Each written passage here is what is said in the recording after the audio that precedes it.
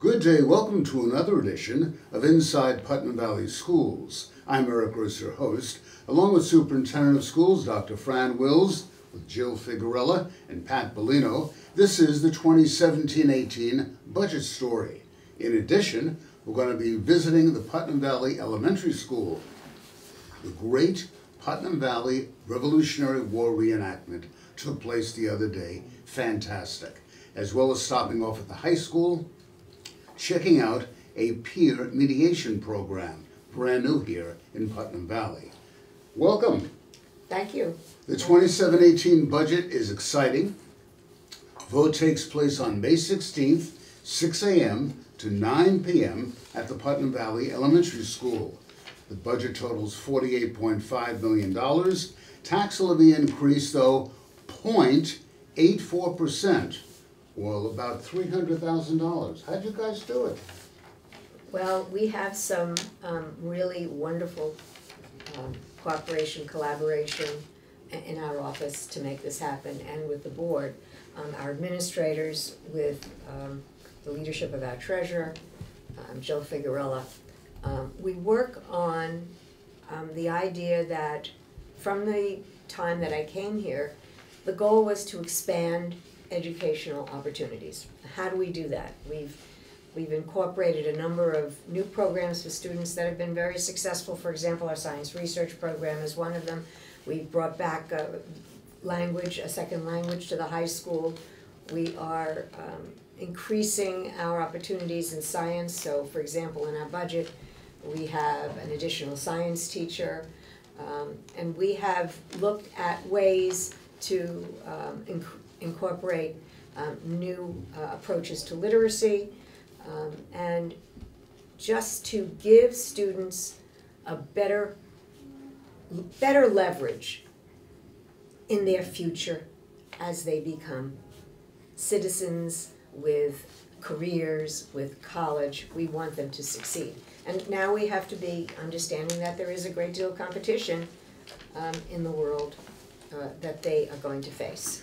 One of the most exciting portions of the budget deals with an international baccalaureate program that's being introduced at the high school for 11th and 12th grade students. Gives students 2 years of college. Yes. That's amazing. Yes, the IB program is an international program. It's been known for many years, and a number of schools in the region have looked at this as another way to enhance the potential for their students, the potential for their careers, for their success. And Ms. Intrieri has been very active working with our staff, our faculty, to apply for the IB, the ability to offer IB. It's a very lengthy and complex application process. She has engaged with the faculty. They have submitted an application. This would not take effect for another 2 years, however, because it is the process of obtaining approval to move forward and to get the training, the necessary training, to put this program officially, to have this program work. You know, think about the cost savings to families. 2 years of college when you're still in high school, credits like that. That's thousands of dollars. Yes, and many colleges are very eager to recruit students that have the IB, because the IB is not based on the kind of standardized tests that we're used to. It's based on problem solving, it's writing, project-based. Students do research, and their work is actually peer-reviewed by professors and others in other parts of the world looking at the work they're doing. They also have the global connection. They actually can communicate with other students in the IB program. Now there's a changeover in faculty and staff this year. Yes. A number of people are retiring. The number 16. Yes. Is that inordinately large? It is a large number for us, and about half of those are our support staff, and about half are teaching staff, faculty. So it's an opportunity again to look at some savings and to look at some new journeys with our educational program, because we can bring in people with different background, some different expertise, to continue the process that we have here in this District of Improvement. One of the programs I noticed in the budget is a Director of Learning and Innovative Educational Opportunities. Yes. This, years ago, and for many years, this district had a Director of Curriculum. And for the past several years, that position has not existed here. And at this point in our path as a school district, and with the more demands, more requirements from not just the state education department, but as I was saying before, from the kinds of expertise, the kinds of skills that we want our students to have, we need to have someone who is focusing on the learning or the curriculum piece. And this position brings together also the instructional technology, because educational innovation is about how we use technology for instruction, not simply as something we add in or substitute for something else to make something more efficient, but in fact as a tool to further instruction. One of the ways, for example, this year we have in our budget to introduce Chinese as a language, Mandarin Chinese, at the middle school, which would carry the students on through high school and be their language, their second language. Now, we could not do this on our own. To obtain a teacher of Chinese is very, very difficult, and they are not easily accessible to us. But there is a wonderful program at the Orange Ulster BOCES, which is a distance learning program. Now, it's not distance learning where you get online. You actually communicate with a teacher who is teaching not only our students, but has students in other schools, as well.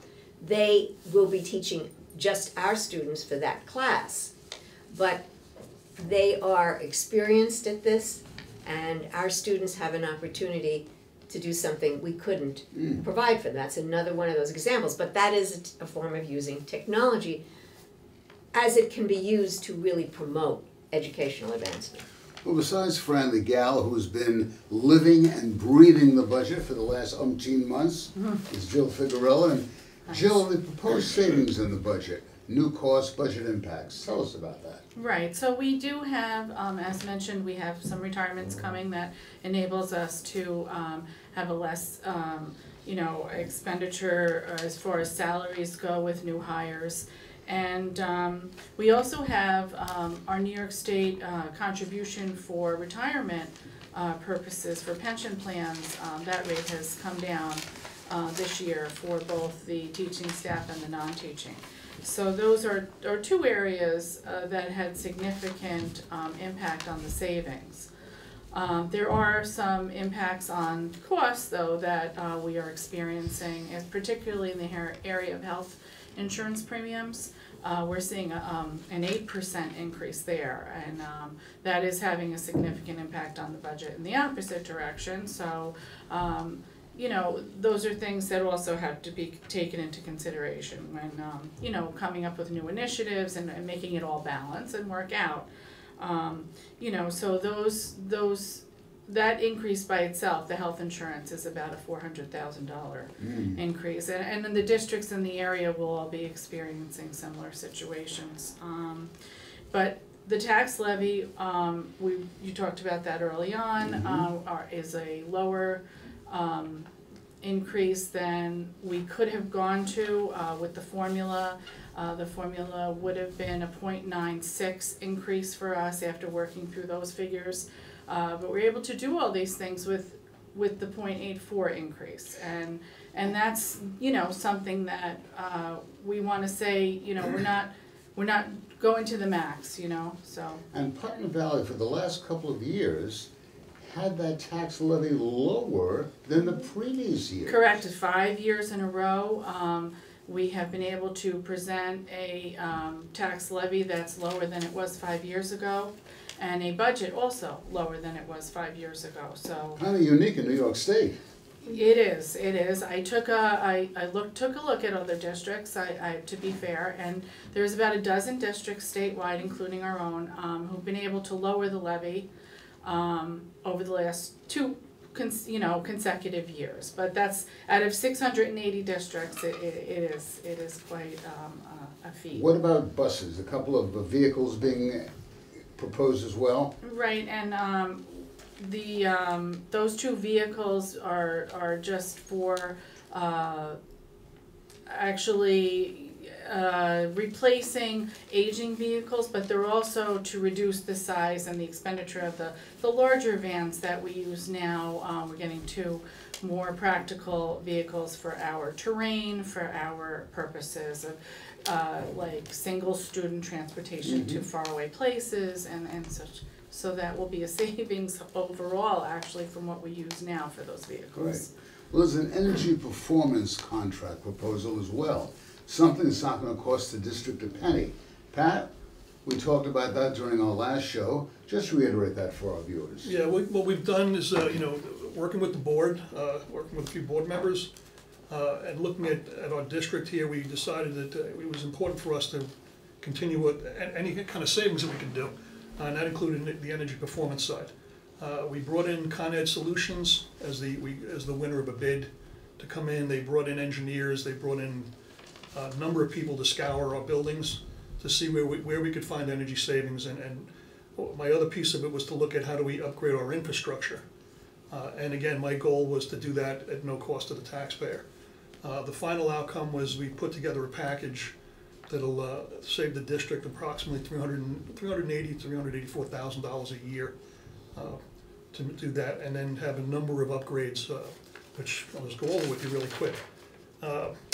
Every building, every light will be changed over to LED. Lighting, LED lighting is more efficient, cost efficient wise, energy efficient wise.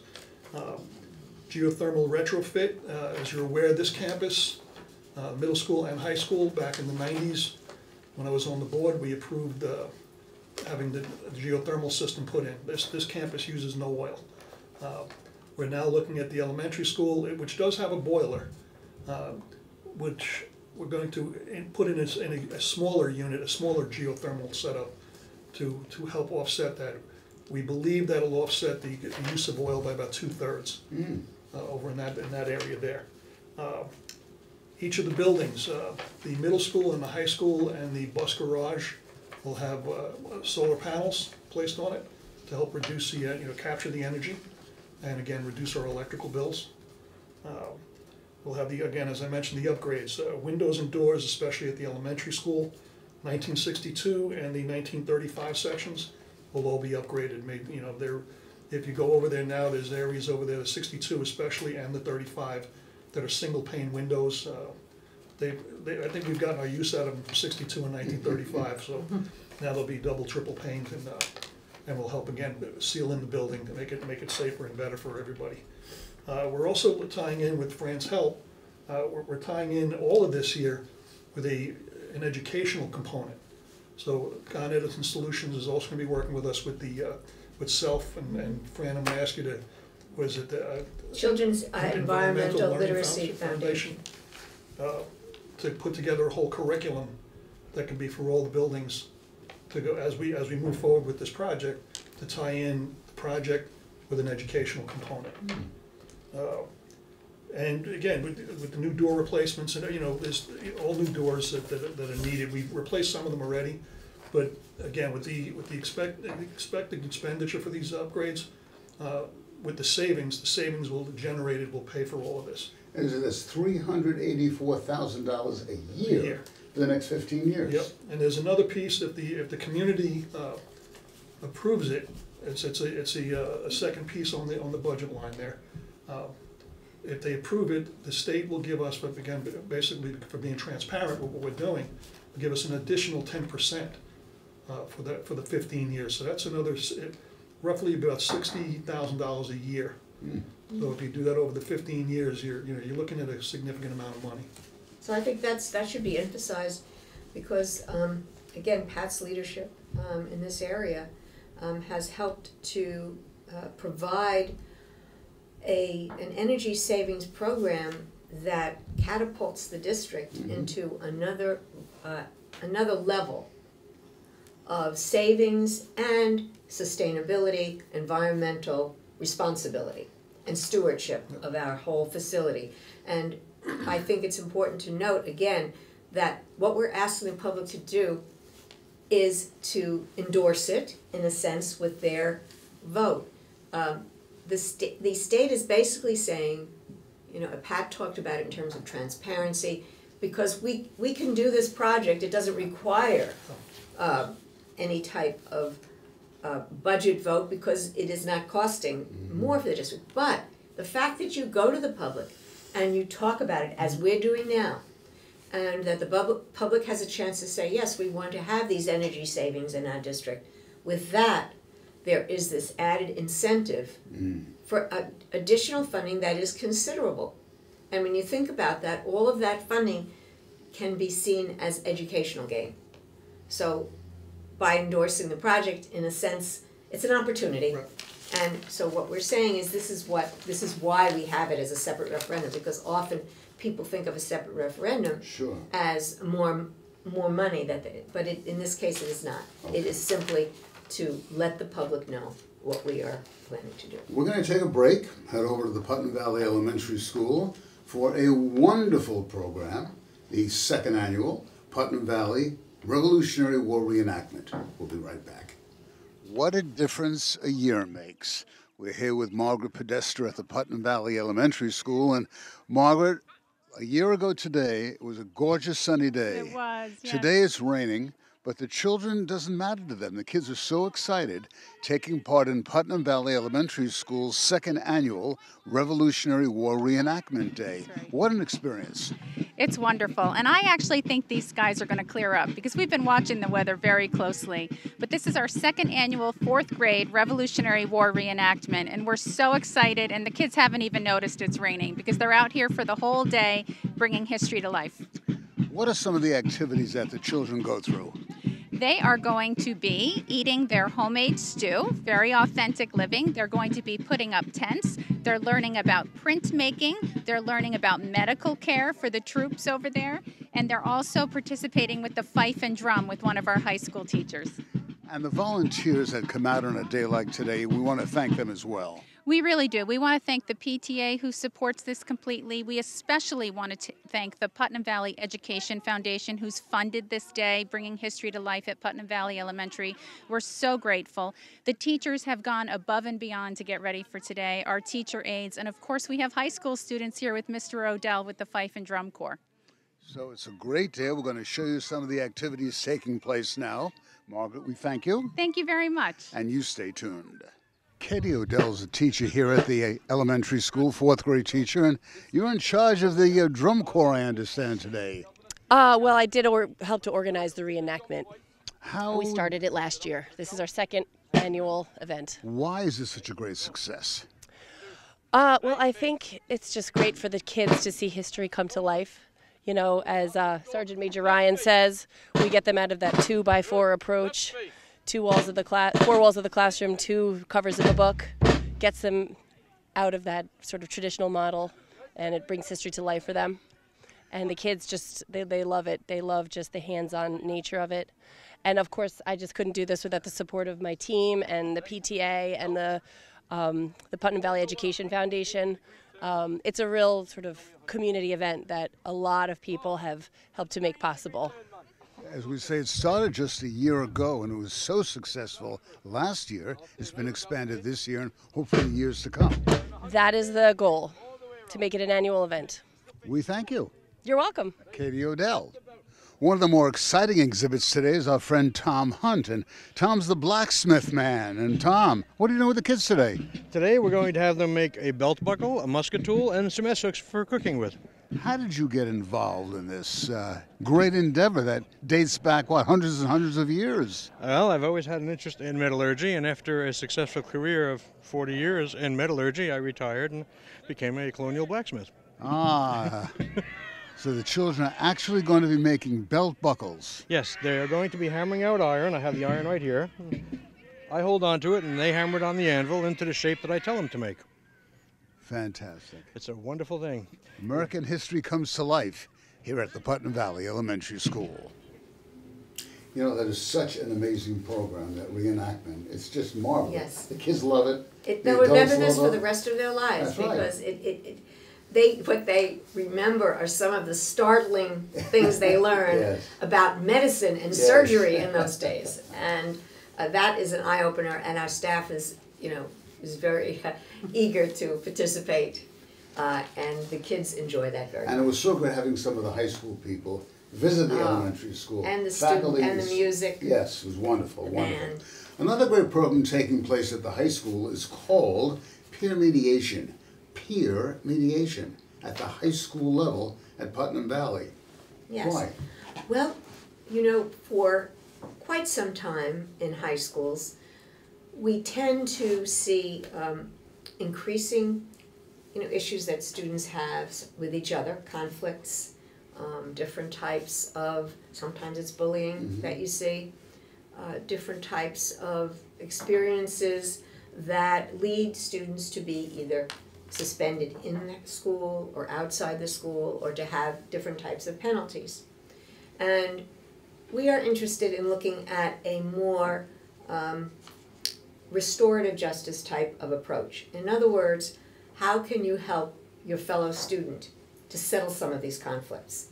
And how can you intervene before or prevent something from happening so a student has to miss school to be suspended?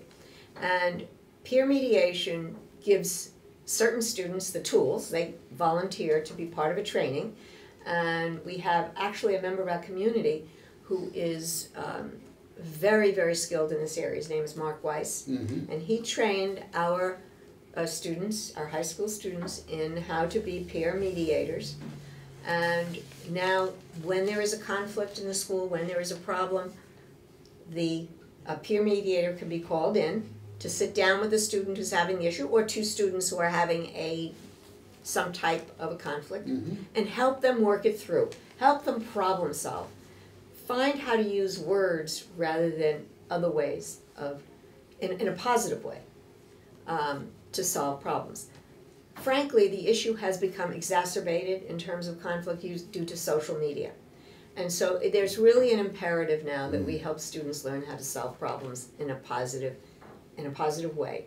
And it's very good training for the students who become peer mediators, as well as for the students who go through the process. And there is a peer mediation room at the high school. I'm going to stop by, say hi to Sandy and Trury, the principal of Putnam Valley High. You stay tuned. Well, as promised, Sandy and Trury, the principal here at Putnam Valley High, and we're in the peer mediation room.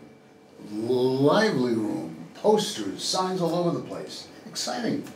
So we are very excited about our peer mediation program. We got this idea last year where we started to see a lot of student conflicts that could be resolved with students getting involved, and we want a community where students have more of a voice in their school and can participate in solving their own problems. So this year we worked with Mr. Weiss, who basically is from Operation Respect and has been trained in peer mediation, and we brought him in.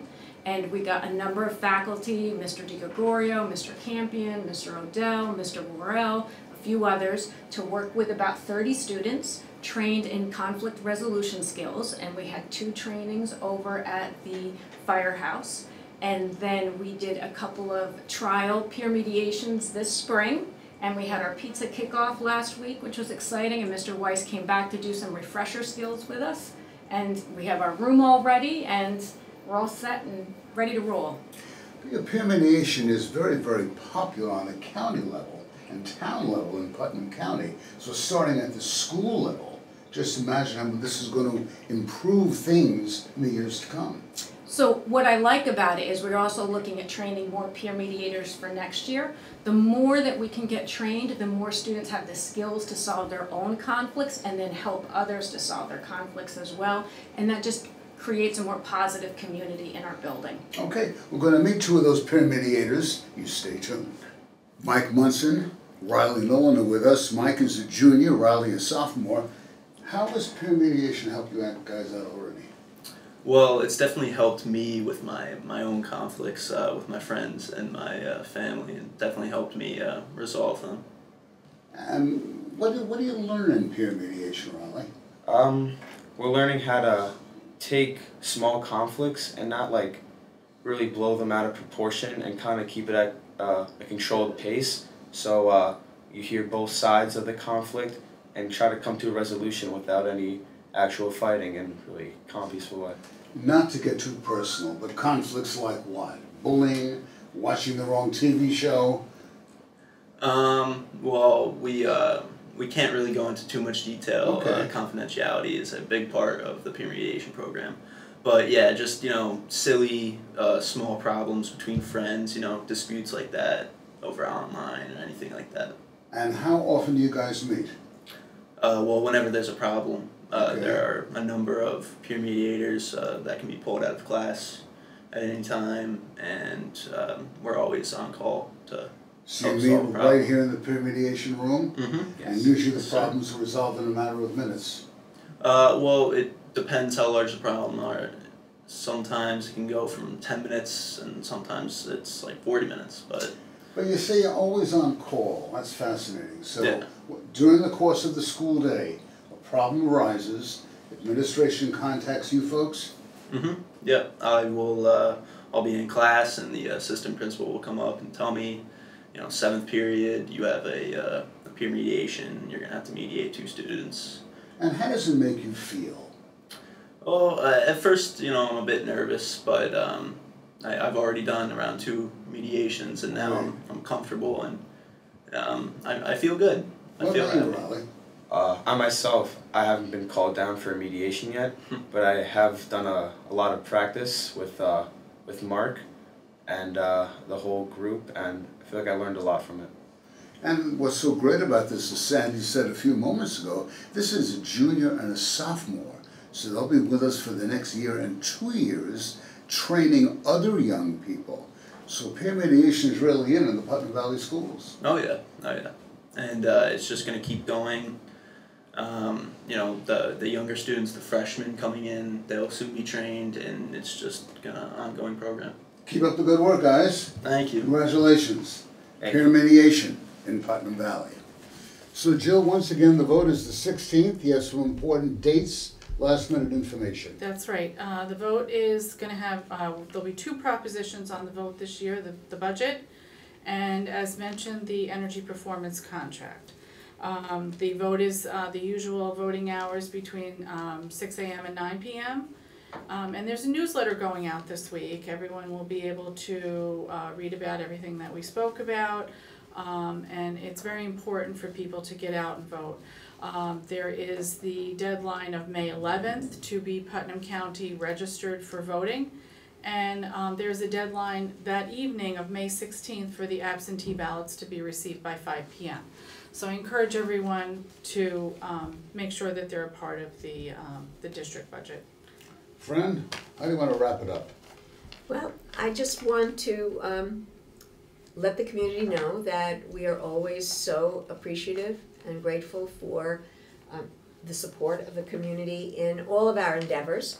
The budget is our opportunity to demonstrate what we are trying to accomplish in the district and to present the information that the public needs in order to make a decision when they go to the voting booths.